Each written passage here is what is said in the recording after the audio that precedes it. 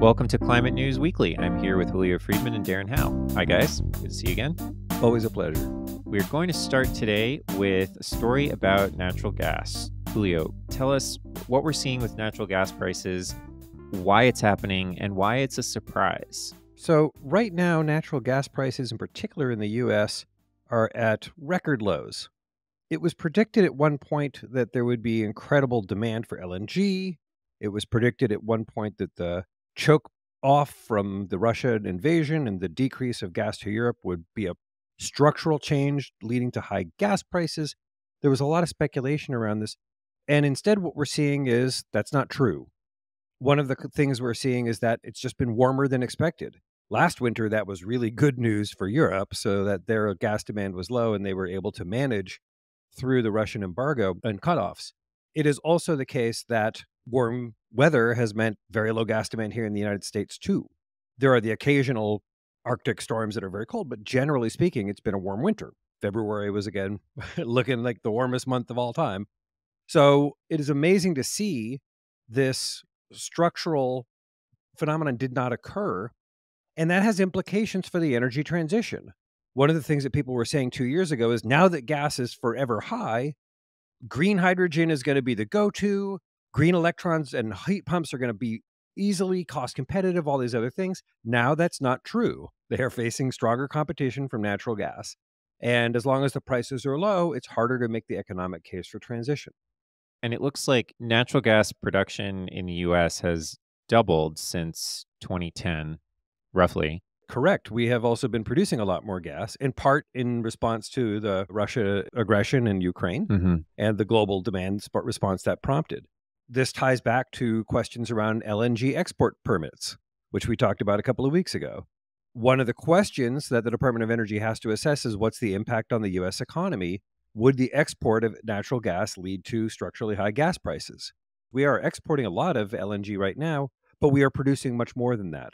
So there's more supply than there is demand, the prices go down. Julio, one question I have is the binary that you introduced a second ago was renewables, green electrons versus LNG.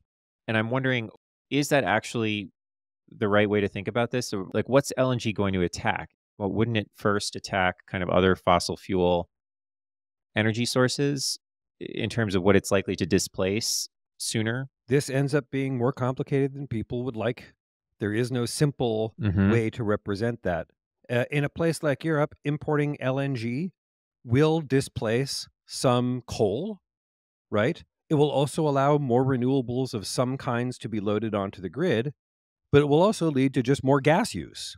We are seeing Germany building more gas plants, and the low cost of natural gas enables the construction of more infrastructure that uses natural gas. In a place like Japan, more LNG imports mean that they just run the coal and the gas at the same time, and it delays the imports of their low carbon ammonia. So there's these things all end up being complicated. One last point on that, though, if U.S. gas displaces Russian gas leaks way more than U.S. gas. So that upstream methane leakage, again, not all things are created equal, and you can get climate benefits or climate harms in many contexts. Right. Darren, can you give us an update on what's new in the world of EVs? Yeah, for sure. I'd love to start off with an article from Bloomberg talking about how automakers are starting to compensate fleet management and leasing companies for honestly plummeting EV residual values. The first canary in the coal mine was Hertz saying that they pulled back from their EV deployment plan because their Teslas cost too much to repair and that the residual values were, completely taken out by Tesla reducing the new vehicle prices. So what we're seeing is pretty interesting. Essentially, you have the more legacy automakers agreeing to pay some of these leasing companies in case the residual values fall further than anticipated. Tesla, of course, being a little bit of a maverick, is not doing this, which is probably the primary reason why companies from Hertz and Sixt and SAP are moving away from Tesla. There isn't as much willingness to work between the leadership of those companies. One thing that's interesting to note is the difference between North American and European car markets. In the EU, the majority of new cars, about 60%, are actually sold for leasing in corporate fleets. They're not sold directly to consumers. And most people actually will buy used EVs. So basically, over $1 trillion is transacted over this kind of leasing model. So it's really probably much larger in the EU than it is in North America. So, what do we think is going to happen with leasing companies? Darren, do you think that in 5 years we'll see mostly EVs from these leasing companies, or it'll still be mostly ICEs? Or what sort of future does this news portend in the car leasing space? Yeah. Well, ultimately, the transition, I think, is going to be dictated by a combination of policy and consumer demand. I think you're just going to have to see more collaboration, right, between insurance companies, between the leasing companies, and between the automakers, like we're starting to see today. This article pointed out one organization called Residual Value Insurance, which creates a form of specialty insurance. It's exactly what is in their name. They insure against residual value loss. And for those who aren't familiar, residual value is basically what your piece of equipment is worth after several years of usage. So everything has a residual value. Your factory equipment has a residual value. Your aircraft has residual value, and your vehicles have residual value. When you're actually leasing your car, what dictates the amount that you pay per month in your lease is what the automaker or the financial arm expects the residual value to be at the end of your, say, 3-year lease. The other thing that's going to be interesting is whether we're going to move more towards a lease based or user based model in North America as well as Europe, especially because as technology advances, people may be less willing to commit themselves to a specific EV technology at a given point in time. Right. So, this story, Darren, is consistent with a theme that we've touched on many times in different contexts on the show, which is that this transition is turbulent and there are ups and downs, and there's a lot of dynamism. The energy transition will not just require innovation in technology, it will require innovation in business model. It will require new forms of cooperation and new forms of partnerships. And these kinds of pivots, these kinds of new ways of doing business are incredibly important and lay the groundwork for future growth. This kind of turbulence drives these kinds of new ideas and new partnerships as well. Yeah, cooperation and creativity. Yeah, it's part of market development, right? When we say market development, we talk about the whole market, right?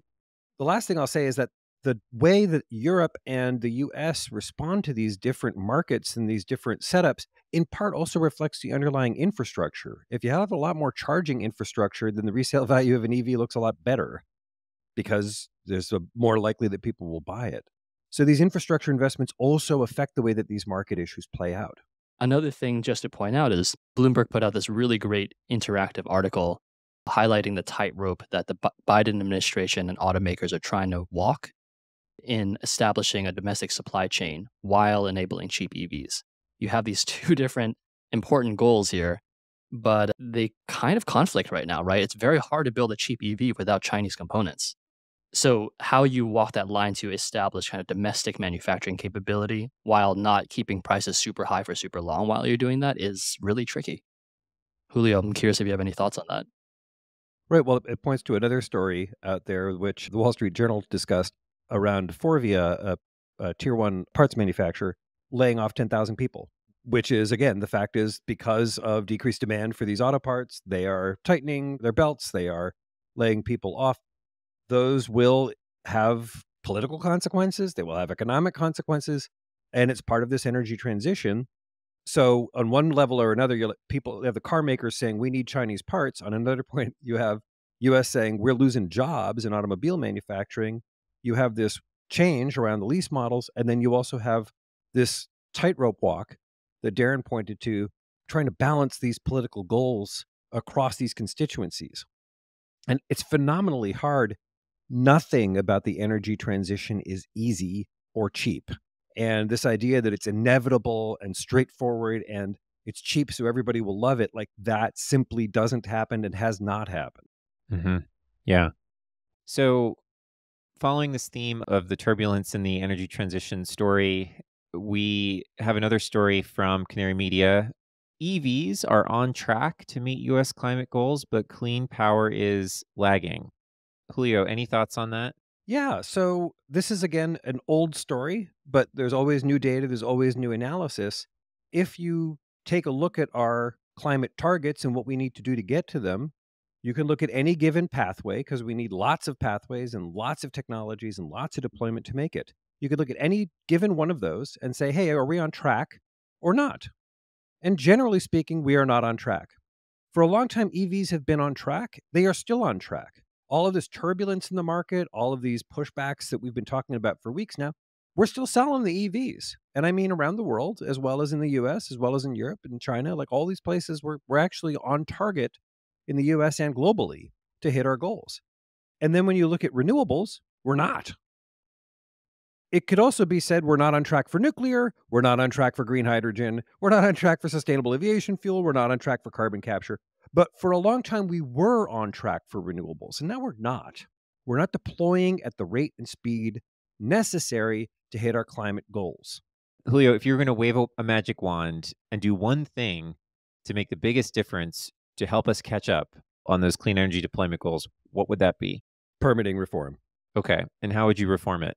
Permitting reform has a couple of different bits inside of it. Yeah. But right now, we cannot load renewables onto the grid. We cannot build transmissions. We can't permit actual plants like solar plants and wind farms onshore or offshore.